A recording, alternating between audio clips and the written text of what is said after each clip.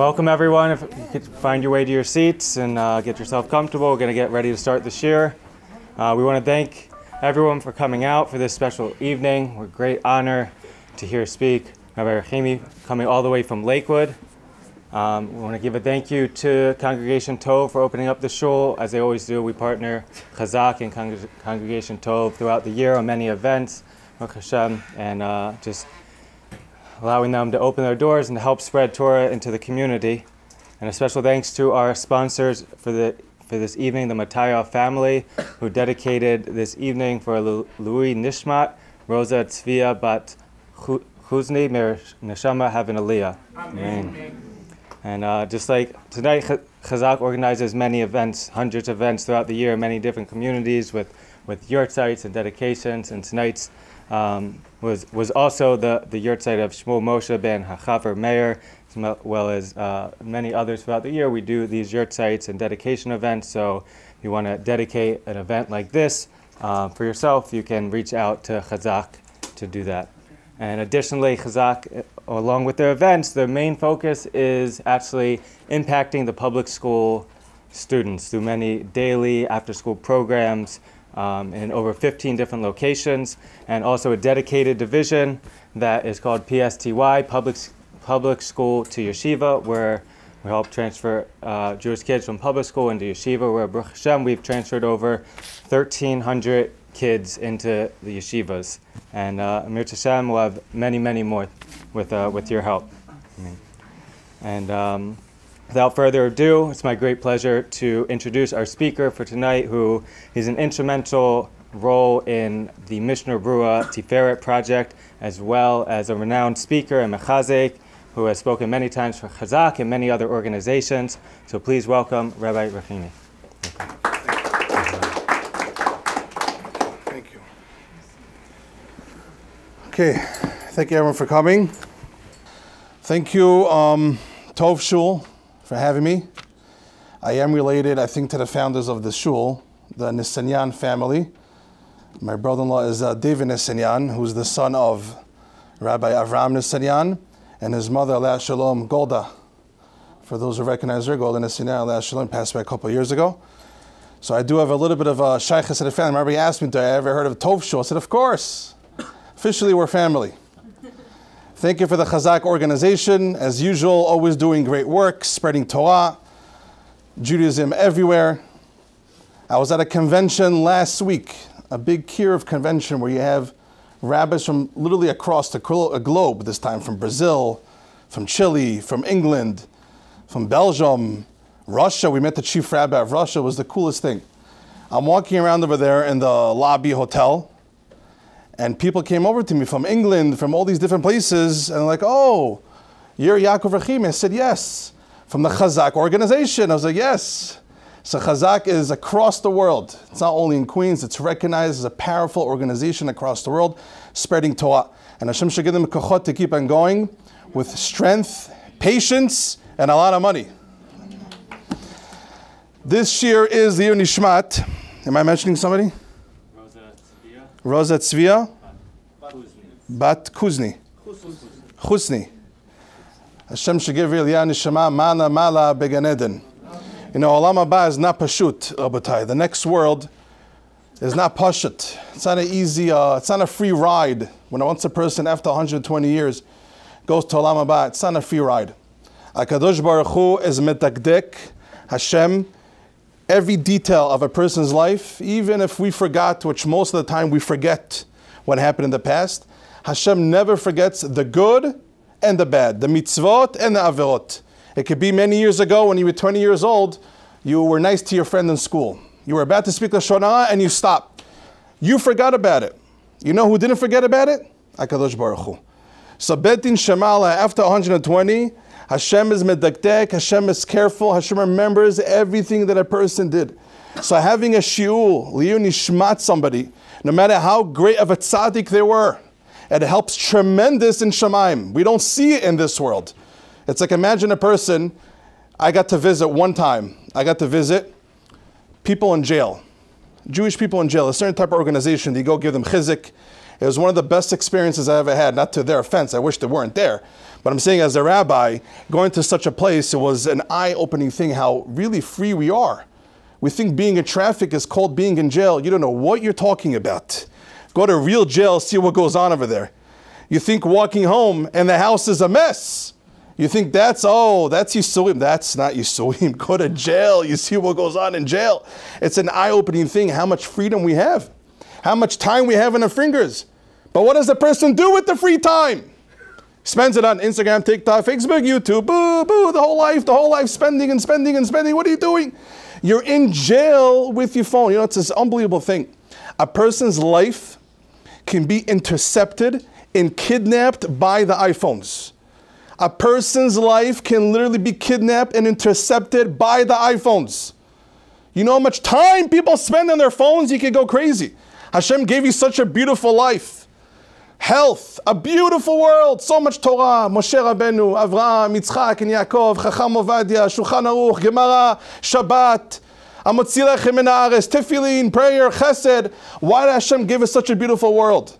Such a high neshama, high soul that every single one of us as the Jewish people. Did He give it to us to spend it on iPhones? Spend it on social media? Spend it on Chas v'Shalom watching Netflix? That's what Hashem gave you a high neshama for? Come on. Imagine, you know, they say, the fancier the wedding is, the wealthier the people are making the wedding. That's usually the rule. I went to a big wedding the other day in Brooklyn. What a fancy wedding. Even the hallway, I think they hired like a whole zoo. I saw like giraffes and cows and horses. I don't know what was going on over there, but it was a very, very fancy wedding. And I know whose wedding it was because it was a very wealthy guy. He donates a lot. That was a fancy wedding. Just walking into the hall, you can see, whoa, this guy's got money. Sometimes you can walk into a wedding, the flowers are fake, the food is okay, you know, the lights, the settings. So you know, okay, they're not so wealthy. Important people, but they're not so wealthy. Hashem created this world. Beautiful world. You know how deep the oceans are? We just learned about this other Titanic that just sunk. I saw pictures of it. You see how deep the water is? How scary is that? The ocean is so deep. It's beyond our minds how massive and complex nature is in this world. As much as we think we discovered the world, we're not even close to halfway discovering what's going on in the world, even in the water. All the animals, all the birds, all the bugs, all the fish. And why did Hashem create this whole beautiful world? Why did Hashem create such a beautiful stage, such a beautiful setting? For what? For a person to spend time on his iPhone? For a person to fight with other people? For a person to run after money his whole life? That's why Hashem created such a beautiful world? No way, no way. There has to be a greater purpose. If Hashem made such a beautiful world, that means the people He created to use the world are beautiful. They have high neshamot. Hashem has high expectations of us. What is that expectations, Rabotai? That is to overcome bad, work on our midot, work on being good people, Ba'al Chesed, learning Torah, more mitzvot, saying no to sins, no to the Yetzer Hara. Hashem has high expectations of what we're supposed to perform in this world, and that is to become great people. What defines great? Not wealth, not fame, not properties, not products. What defines great? How much Torah and mitzvot a person is involved in on a daily basis. How nice is the person to his wife, or the wife to her husband. You know, I just read this morning, and Chacham Rabbi reminded me to go back to what I prepared. I just read this morning from the Gaon of Vilna something so scary, and I hope you don't mind that I'm sharing it with you, but it's geschmack. It's very good. The Gaon of Vilna writes, Le'atid lavo, after 120, when a person goes to Olam Haba, you have a person that was good, ben adam lemakom, but ra leberiyot, which means when it comes to the relationship with God, with mitzvot, he was a good guy. He kept Shabbat, he learned Torah, kosher was top, Jewish education for his kids, don't worry about it, top, everything was good. But when it came to the briyot, when it came to treating others, this guy needs to work on himself. Wasn't the nicest guy. Learns. Give tzedakah, beautiful. But when he comes home, boom, slaps his wife. What's going on? Give tzedakah, such a nice guy. When he comes home, treats his wife like a who knows what, chas v'shalom. Then, says the Gaon of Vilna, you can have a person that when it came to being nice to others, Nice is like a vague thing, but what I mean to say nice to the briot, it means is a person that was a good guy, that really wanted the good for other people, that really helped them out. He was a good to the briot, but ra lamakom. He wasn't good with God, with mitzvot. Shabbat wasn't the best. Tzedakah wasn't the best. Kashrut wasn't the best. He had to work on it. Says the Gaon Mavina, what is the difference between the two people, the two options? The person that was good with Hashem, but not a good guy with others, when he finishes Gehenom, because Gehenom cleans your sins, even though he finished his time, he served his time. I once met a guy that was a criminal. He became a janitor. He told me a famous line. He was in jail for many years. So he told me, Rabbi, let me tell you a line. If you can't serve the crime, no. If you can't serve the time, don't commit the crime. That's what he told me. You hear this line? If you can't serve the time, don't commit the crime. That's what this guy told me. He told me a big lesson. Averot are not worth it. Sins are not worth it. Because if you would know what happens when a person sins, if you can't serve the time in the next world, don't commit the crime. It's everything is off. Everything is done. Besides the relationship with the Kadosh Baruch Hu, a person who unfortunately falls for the Yetzirah, what happens to the person? It's based on science. You know what happens to the person? He detaches himself from God. And the more you detach away from Hashem, the less happy you will be. The more you connect to Hashem with Torah and mitzvot, the happier the person will be. The more light he will have in his life, the more all you will have in your life. I never met tzaddikim, and I met, Baruch Hashem, a lot of tzaddikim. None of them were sad. None of them were depressed. None of them were complaining. They were just happy, good people, smiling, not complaining, happy. And what do they have already? They have a massive house. You know, the Rosh Hashiva, Rabbi Yerucham Olshin, Rosh Hashiva Alekud, he's a big tzaddik. You ever go to his house, you're going to be shocked. What do you think he has in his house already?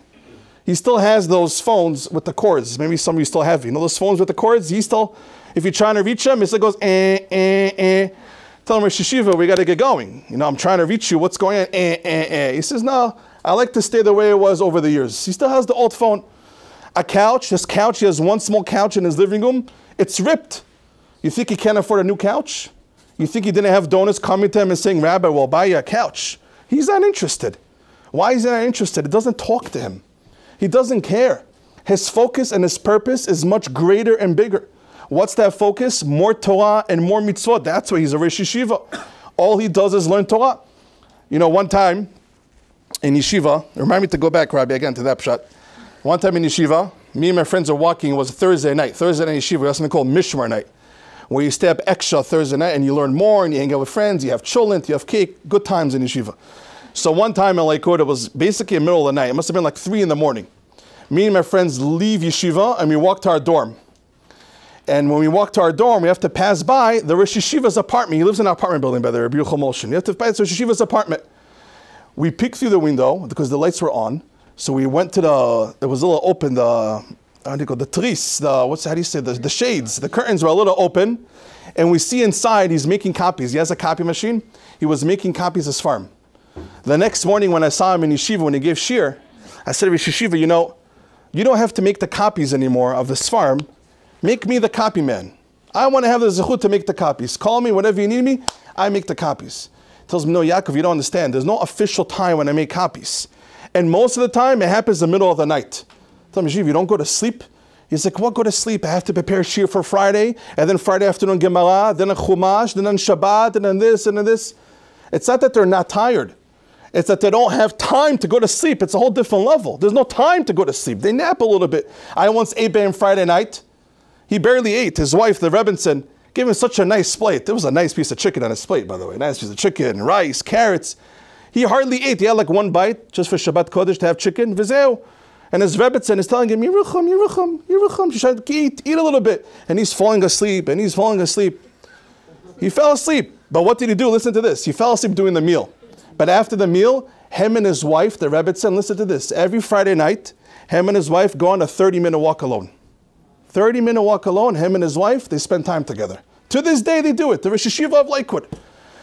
A person who's machshiv Torah, nothing else talks to him. It's not that they have a taiva for it. Nothing talks to him. You know what it's like, lahavdil? It's like, imagine you go, remind me to go back. Imagine you go to a very big trip. What's the funnest trip you ever went on, huh? What's the funnest trip you ever went on? You don't have to share it. What's the funnest trip I ever went on? Let's see. Funnest trip. We went to the Poconos with the family. That was nice. Poconos was nice. We rented a house, Airbnb. We had a pool. We played volleyball. It's geschmack. Always you coming from Lakewood, right, to New York? Yeah. You have fun also, traffic. Traffic is so boring. I'm just saying, it's really boring. You know, the Rosh Hashiva, Aaron Walken, Zechet Tzad V'Kol Shivracha, he used to travel in from Lakewood to Queens for Chazaq, to spread Torah in the yeshiva. I once asked him, Ribono Shel Olam, he was in his, I think it was in his 50s already. I said, how do you do it? A guy like you could be a Rosh Hashiva on Lakewood, you have so much Torah, you can have so many Talmidim. You're driving, sitting in traffic to Queens? And he says, you taught me a tremendous lesson. And I tell it to myself when I'm sitting in traffic, because the other day I drove to Long Island. From Lakewood to Long Island, it was 2 hours and 45 minutes. That's very boring. Okay. So I asked him, so how did you do it? So he tells me, every person has his dose of pain in this world. There's no getting away free. Every person has their sack of yisuim, of pain. You choose where you want it to be. I'm choosing my traveling is my pain, but I want my family to be healthy and I can learn Torah. That's what he told me. My pain is my traveling, no problem, but the rest is free. That's what Aaron Walker told me. It's a tremendous lesson. Every person chooses where they want their pain. You know, the Chazaq Rebbe said, everybody complains about their suffering in their life. But he says, let's say we're able to take, every person will put all their tzarot, all their pain, in a bag, in a shopping bag. And then you go to Times Square, and every person puts in a pile, like a huge me'un, everybody drops their pain in the bag, they chop it in Times Square. Everybody takes their tzarot, let it go, take it out, put it in Times Square.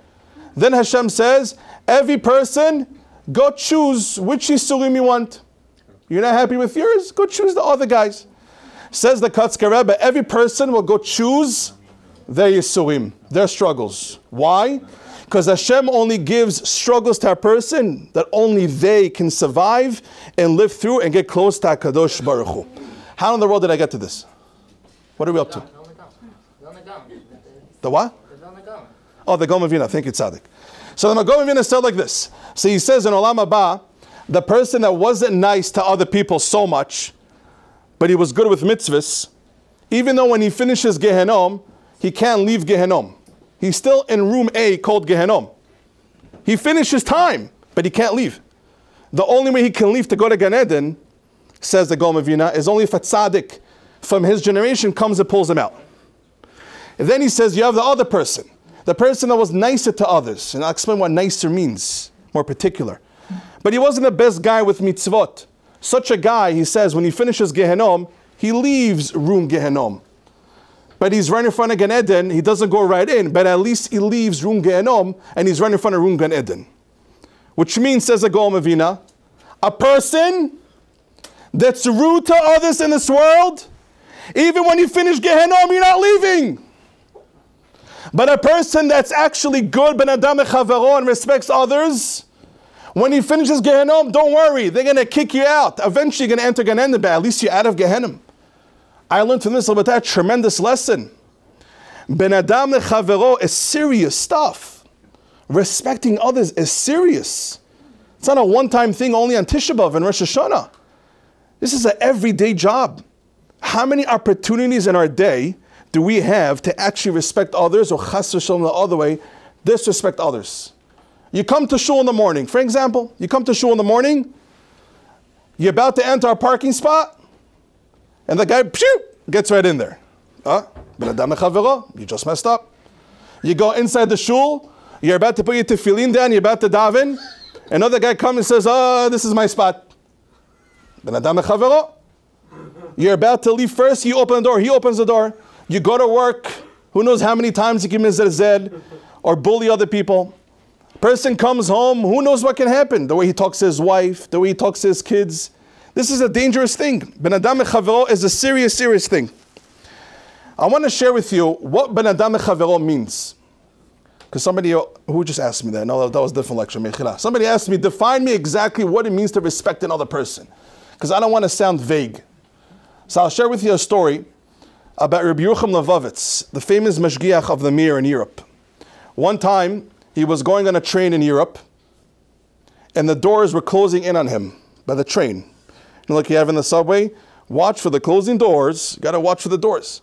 The doors were closing in on him, and his foot, as he was hopping in the train, got stuck, so his shoe fell out. Before the door closes fully, the rabbi did like a 180 or a 360, whatever you call it. He took off his shoe, fishing, chucked it out the door. So now 2 shoes are out. His Talmidim, I asked him, Rabbi, you lost 1 shoe, why you lose the other? He tells them, what do you mean? Somebody is going to find that shoe. Why let them have 1 pair of shoes? Let them have a full pair of shoes. Now, what's the lesson from the story? This is a deep story. You know why? Only a person that always thinks about other people, only a person that's in his mind is helping others, can think so fast before the door closes to turn around and throw out the other shoe. Some people will think maybe the next day about it. Oh, I should have, you know what? I should have thrown the other shoe out because anyway, someone's going to find it. Some people may not think about it at all. Some people maybe an hour later. But Rabbi Yochanan Levovitz, within a second, was able to think about the person that's going to come and pick up the shoe, so let me give him my other shoe. How does a person think about that so fast?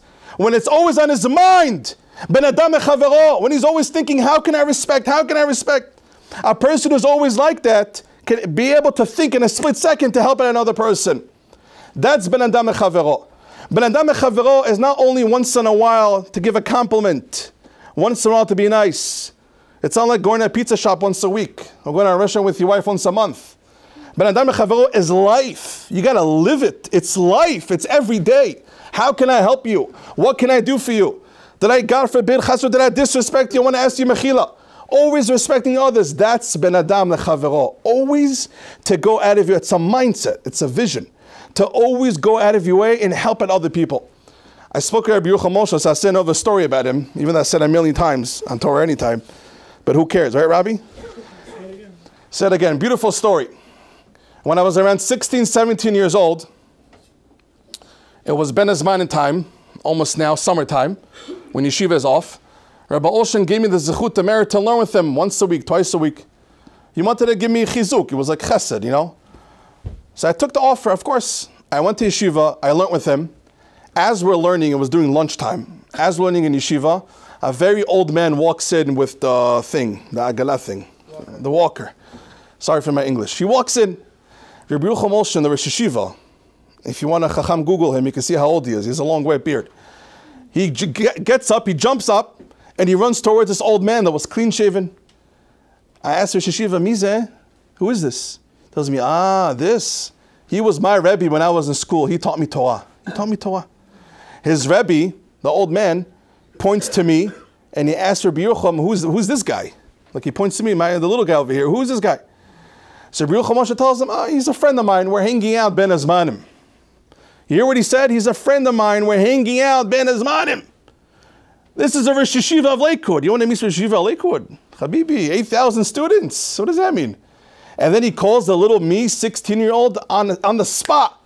Who is he? He didn't say, he's my student, I'm his rabbi. That's not what he said. He said right away, this guy, he's a friend of mine. We hang out Ben Azmanim. It shows how humble Rabbi Yehuda Moshe is. That shows anava. But how do you think of it so fast to answer that? How do you think to say that so fast? It's not like you had to catch his thoughts. It's not like you said, I'm his rabbi. Oh, never mind, I'm his friend. You said naturally right away, I'm his friend.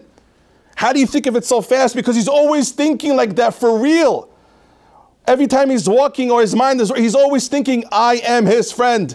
I'm here to help him out. I'm here to do chesed. When you're always thinking ben adam echavero, it becomes your nature automatically. That's what it means a person has to work on ben adam echavero. It's a vision. It's a lifestyle. It's a mindset to always look for others and help them out. The other day, unfortunately, I met a couple that they were not having shlom bayit. Now, I'm not good at shlom bayit at all. You could call my wife and ask her. That's not the case. But this couple was an obvious one. I mean, come on. The comments that I was able to see in the room, a lot of disrespect. I don't even know how it's possible to get to such a point. A lot of disrespect. So I told him, I said, for how many years are you guys speaking to each other like this? This, that. If there's no ben adam lechaver, if there's no pashut respect, the Torah tells us, even Paro was evil. Paro was a rasha. Paro killed little Jewish babies just for their blood. He was evil. When Moshe Rabbeinu wanted to be mezalzel in Paro, when he wanted to make fun and belittle Paro, Hashem told Moshe Rabbeinu, you're not allowed to do that. Because at the end of the day, Paro is the king. A king is a king. He's evil. I'll punish him. But you're not allowed to belittle Paro. He's a human being. He's a king. That's a tremendous lesson. When the Mitzrim, when the Egyptians were drowning in the Yam Suf, when Klal Yisrael crossed Kriyat Yam Suf, the sea, the Egyptians that killed and were lashing the Jews all these years were finally dying in the sea. The Melachim, the angels, the Midrash tells us, started singing songs. Woohoo! Yay! Egyptians are dead! Hashem told the Melachim, alo, shh. My biriyot, my creations are dying. My creations are dying out, they're being destroyed, and you're singing? That's what the Midrash says. Here's another tremendous lesson. Even though they were evil, and finally we got our revenge, but to sing on their death, says Hashem, where's your respect to a human being? What a tremendous lesson. Respect to a human being. Another rise, Gemara Megillah with Esther HaMalkah. Esther HaMalkah with King Achashverosh. She, like David HaMelech says, she said, save me from this kelev. You know, in the Muslim world, in the Arab world, calling someone a dog, a kelev, is like the worst. One time in the news, this Abbas guy called Bibi Netanyahu a kelev. That was like, whoa, he called him a kelev, he called him a dog. For the Muslims, a kelev is very bad. Esther HaMalkah called Achashverosh a kelev. She told Hashem, save me from this dog. Then a sentence later, says David HaMelech, she switched her words in her prayer. Save me from the aryeh. Save me from the lion. She called Achashverosh a lion. She went from a dog, which is nothing, to a lion? Why? Esther HaMalkah, why did you switch your prayers? Asked the Gemara in Megillah. Says the Gemara, you know why? Because Hashem told Esther HaMalkah, I'm going to take away your Ruach HaKodesh. You're calling Achashverosh a dog? He's not a dog. He's the king of 127 countries. He's a massive guy. He was talking about was a big guy, but he was a massive guy. He could control a lot. You can't just call somebody who is a human being and a high figure a dog. Don't change reality. Call him a lion because he really is a lion. He really is dangerous. However, says Hashem, I'm even greater than Achashverosh. Emunah is not denying reality. Emunah is facing reality. Again, emunah is not denying a situation to make believe as if it's not happening. There's fights going on, chas v'shalom, or things are not going well. No, everything is fine, everything is fine. No. Everything is not fine, but Hashem is even bigger, so watch how it's going to be fine. Emunah is not denying reality. Emunah is actually facing reality that no matter what you're going through, Hashem is even bigger. That's emunah. So over here, Hashem told Esther HaMalkah, why are you calling Achashverosh a kelev as if he's nothing? He's something. He's a lion. He's dangerous. Don't make believe he's not dangerous, but remember that I'm even stronger than Achashverosh. You trust in me, you're going to beat him. That's emunah. But what do we learn from those three cases? That even evil people, you got to be careful with that, but even evil people, they're human beings. There's got to be a certain common denominator of respect. So how in the world did a husband and wife end up like this? How is it possible? What's going on? Where's the decent ben adam lechavaro, the regular common denominator? Ben adam lechavaro is a serious thing. You know, I once read a letter. Remind me to go back. Chacham Rabbi. Go back to the book. Okay, I'll tell you one last thing. I once read a letter from Rabbi Yisrael Weintraub, Zechet Tzaddik v'Kodesh Uvracha. Very big rabbi. We had the zchut to see him. He passed away in 2004, 2005. He was American originally. Then he went to Eretz Yisrael in Aliyah.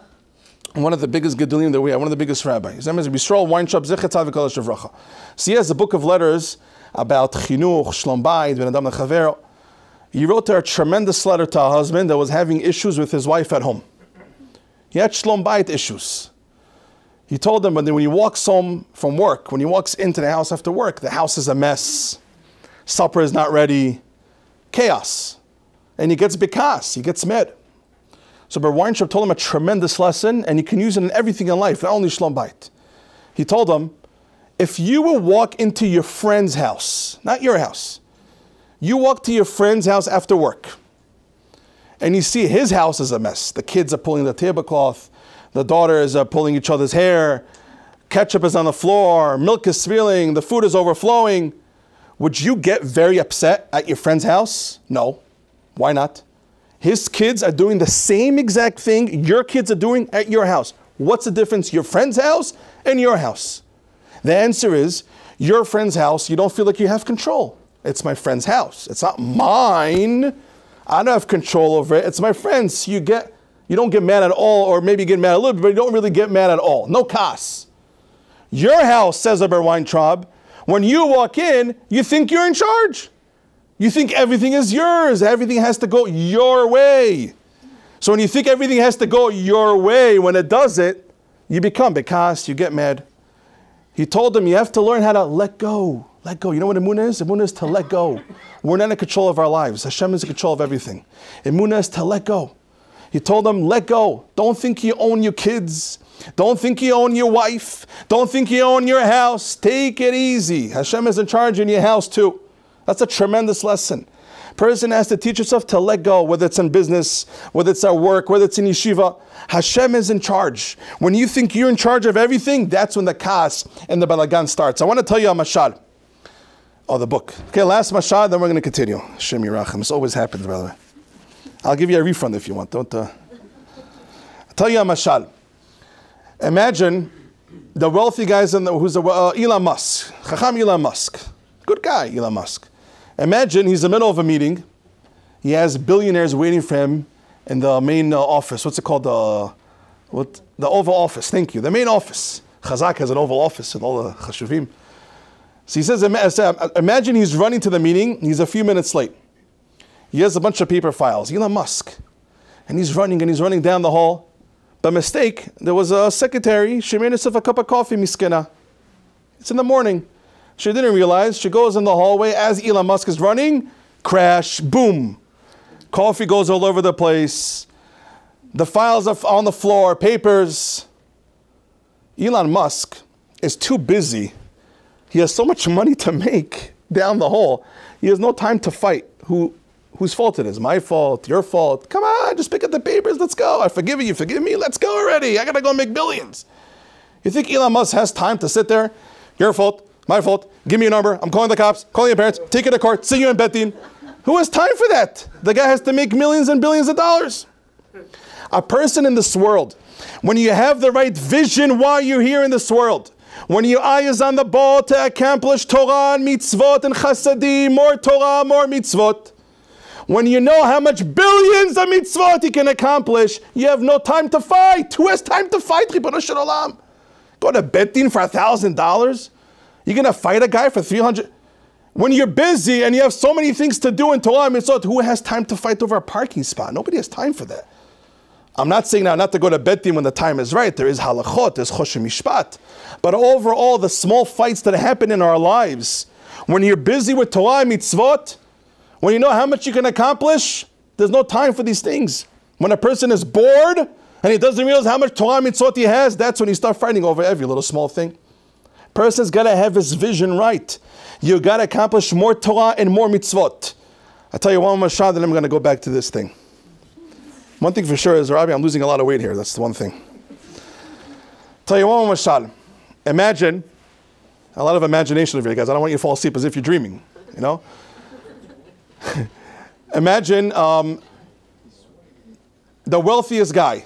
Again, Elon Musk. Talk about emunah. Imagine for some reason he hires you. Would you want to be hired by Elon Musk to work for Elon Musk? Imagine Elon Musk calls you up. Chacham, what's your first name?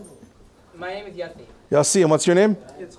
Yitzchak. Imagine Elon Musk calls you. Yitzchak, you've been promoted.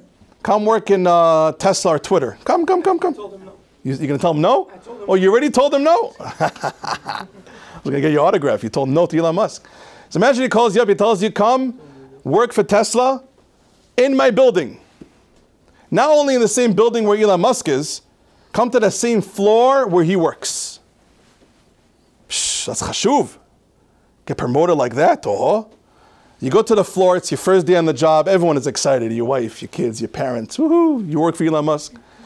You go to your first job, first day of the job, you go in, you see Elon Musk is running around with papers, signing, signatures, screaming at this guy, do this, do that, do this, do that. And you tell yourself, what's he doing? He's so confusing. He says no to this guy, yes to this guy, yes to this guy, tomorrow for this guy, 5 minutes for this guy, he's signing this, he said, I'm so confused. Imagine you go to Elon Musk, you first day on your job. You go to Elon Musk, you tell him, Elon, with all due respect, Mr. Elon, you're so confusing. I think you're making a mistake here. Something here doesn't make any sense. He's going to look you, Yitzchak, and tell you, who do you think you are?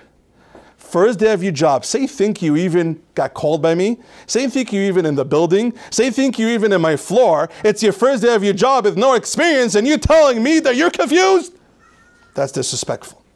Lehavdil elef avdalot. We come to this world. Hashem, the CEO of the world, Haya, Hoveh, Vehiyeh, always was around, always is around, always will be around. We come here, 2023, our whole life is considered one day on the job, by the way, it's very short. And we start telling Hashem, Hashem, why is this happening? How come this guy gets this, the other guy doesn't? How come this happened to me and to my friend didn't happen to me? Why? Hashem is going to tell the person, hello, relax.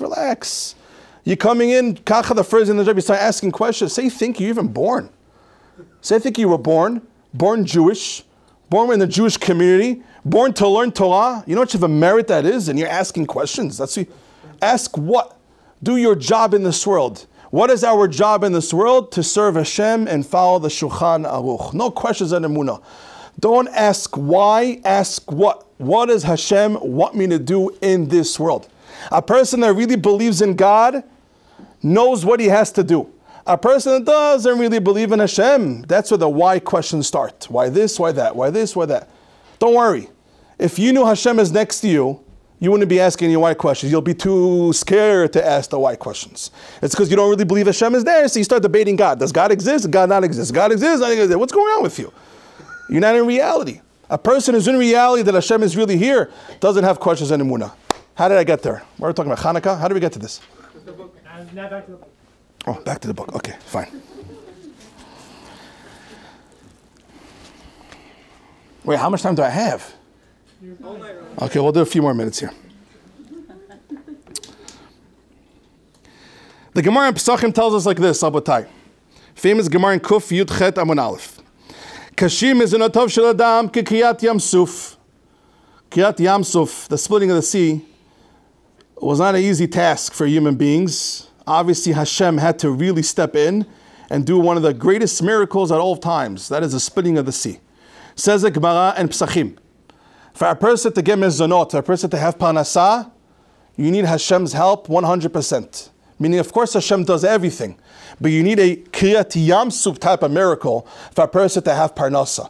For a person to have the right means to have a good job, you need an open miracle. You need a nesa kriyat yamsuf. It's another term of saying it's not an easy thing to find the right job. Then the Gemara says in Sotah, to find a zivug, to find the right beshert, the right wife. Kasher zivugan ki kriyat yamsuf.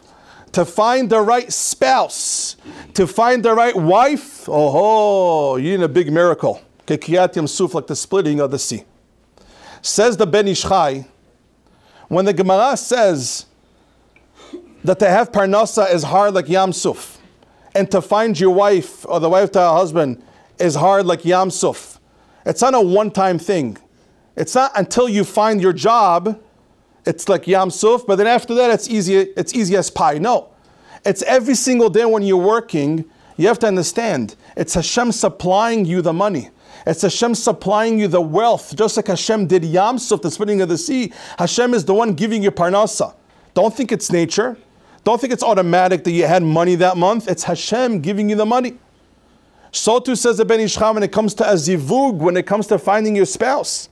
It's not that it's hard like Yamsuf, it's like splitting the sea to find the right wife. Until you find the right wife, it's like so hard, it's like splitting the sea. It's even after you get married. Every day of your marriage and every week is like Kriyat Yamsuf. It's a miracle to stay along. It's a miracle. Says the Ben Ish Chai, Ben Adam lechavero, to respect the wife and the husband, to respect your friends, is not a small task. You have to be aware. That just like Klal Yisrael was in front of the sea when we left Mitzrayim, and we were stuck. The Egyptians behind us, and Yam Suf in front of us, and we're like, what do we do? Where do we go? And then they started screaming out to Hashem, and Hashem told them, just go, don't worry, I'm going to help you out. But they scared to Hashem, they had emunah. Then the sea was split. So too in marriage, so too in parnasa. Nothing is going to be automatic. Don't think you're just going to get along. Don't think you're just going to have parnasa. Nothing should be taken for granted. It's something you have to pray for. It's something you have to know that you need Hashem for to help you out. To have shalom bayit, you need Hashem. Not just therapy, not just classes. Tefillot, real shalom bayit needs tefillot. To be nice to other people doesn't just happen naturally. The person has to pray for it. You have to know that you need Hashem. You need emunah. You have to ask Hashem, please help me to be nice to my wife. Please help me to be nice to my husband. Please help me to be nice to my co-workers, to my neighbors, to my friends in yeshiva. It's something a person has to work on. It's a lifestyle. It's a miracle. It's not a natural thing. A person has to daven for it, just like he davened for Kriyat Yam Suf, just like we davened for the splitting of the sea, and we knew we had no choice but to pray. So too when it comes to parnasa. So too when it comes to getting along with Adam Chavaro. It's not automatic. There's no automatic button. It's not a robot. It's something that needs to be worked on. It's a vision. It's a vision. You got to pray for it every single day to make sure that a person has shalom bayit.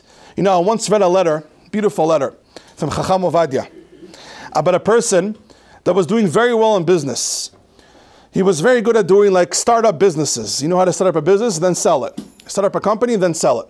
And one of the questions that he asked Chacham Ovadia, he told him, do you think I should start this business or this business? He wasn't sure between the two.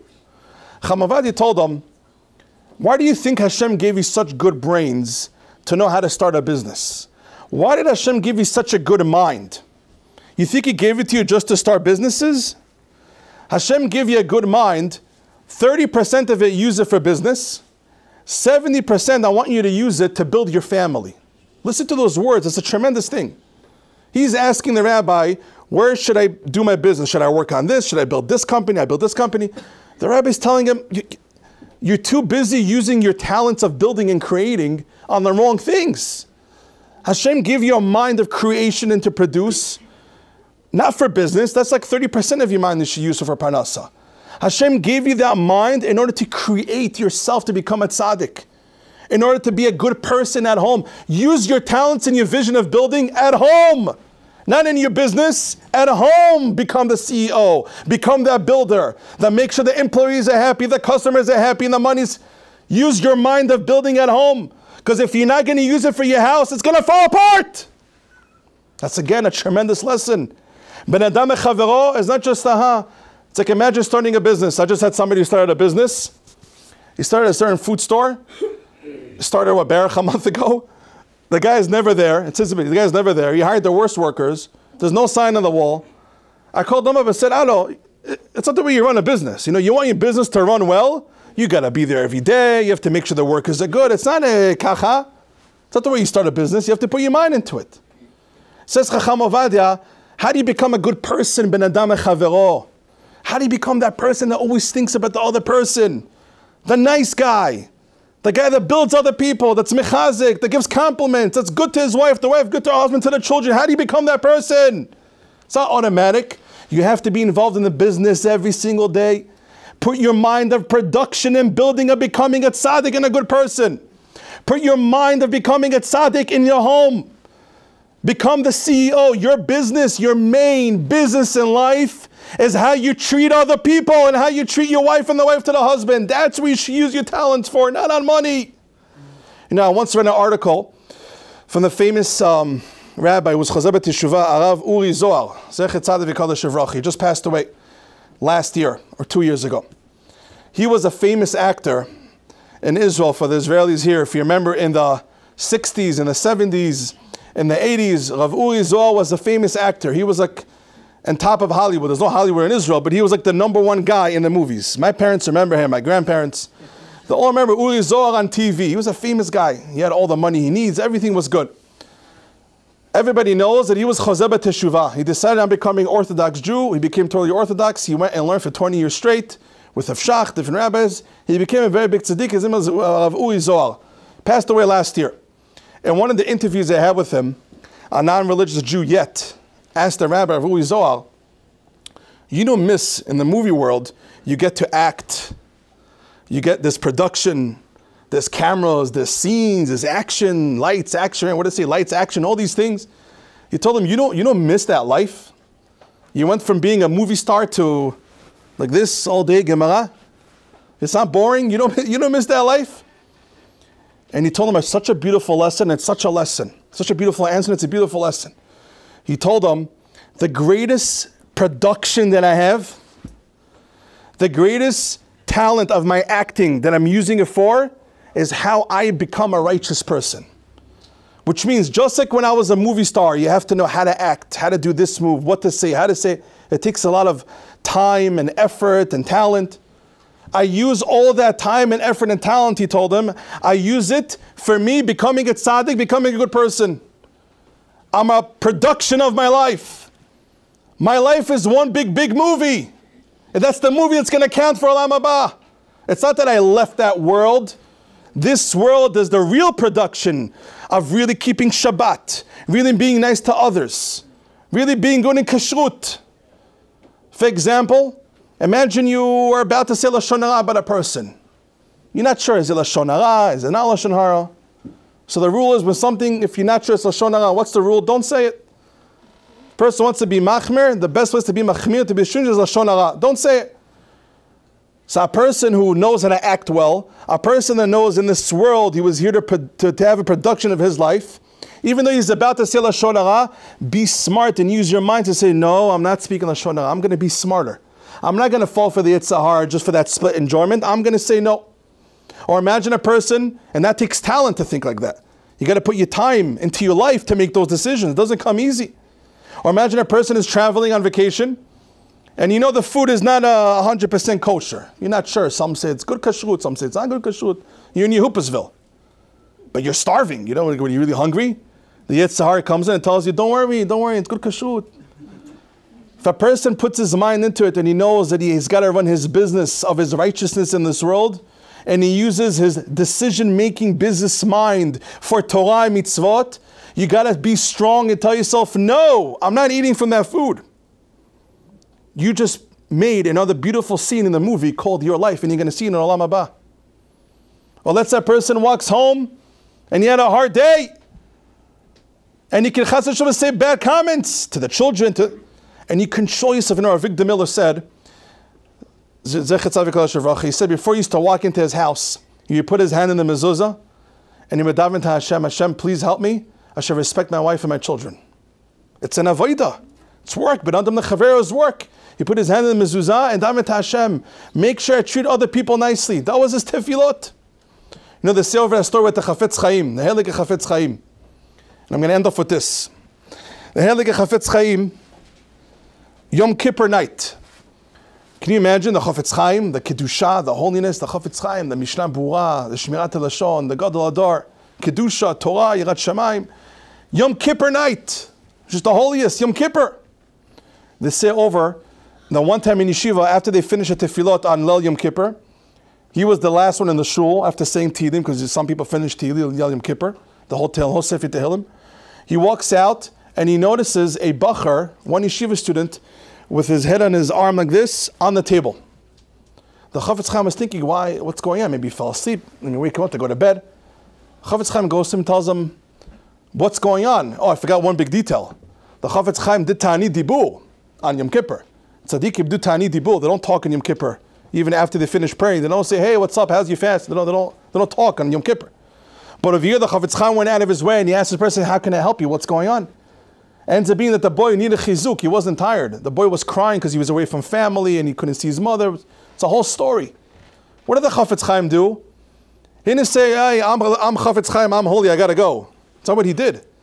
He sat with him, Rabotai, the story goes, the whole Yom Kippur night talking to him until nets, until dawn, until Allah Shachal. When people came back from their sleep to come daven Yom Kippur morning, the Chafetz Chaim sat there Yom Kippur night. You know what that means? That's an unbelievable story. Talk about the Chafetz Chaim, you know how busy he was? You know how much Torah he learned? His relationship with Hashem was, you can't even imagine how holy he was. He put everything aside on Yom Kippur for what? To help out another bacher, to help out another Jew that needed chizuk. And he sat with him the whole Yom Kippur night to talk to him to make sure he's happy. That's an unbelievable story. and I'm talking to myself, person has to put an emphasis on treating other people nicely. Not agav. An emphasis, it has to be your vision, it has to be a priority. How did I respect other people today? How many compliments did I give my children or my coworkers? Did I say a good word? Did I compliment? How much? Did I go out of my way? Just like you make sure you put on tefillin, just like you make sure you say kiddush, just like you wash your fork bread. Benadam nechaver has to become more physical, it has to become more tangible. How many compliments did you say today? How many good things did you help other people? Benadam nechavot, did you respect them? Did you go out of your way? It has to become more real, more real. Because says the Gaon Avina and Olam Haba, a person who did not have Benadam nechavero, you can't even leave Gehenom. What does that show you? How important it is to Hashem, to God, that us, the human beings, really treat other people nicely. With real respect, kavod, kavod. Thank you so much for listening. Even though I have more to say, but thank you so much for listening. Thank you.